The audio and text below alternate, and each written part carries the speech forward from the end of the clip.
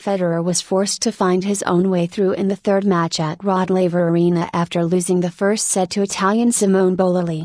The Swiss master was troubled by a painful injury to the little finger on his racket hand and growled at a prying television camera when medical staff were at it before the second set.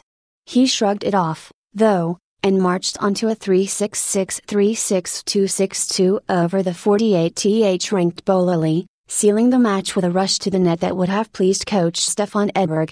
"It felt like a bee stung me," the 33-year-old second seed said of his finger problem. "I was like, this can't be possible. I'd never had this pain before. Thankfully it wasn't so bad at the end."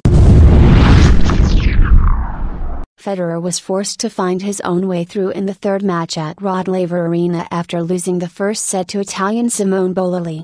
The Swiss master was troubled by a painful injury to the little finger on his racket hand and growled at a prying television camera when medical staff were at it before the second set. He shrugged it off, though, and marched onto a 3-6-6, 3-6-2, 6-2 over the 48th ranked Bolelli, sealing the match with a rush to the net that would have pleased coach Stefan Edberg. "It felt like a bee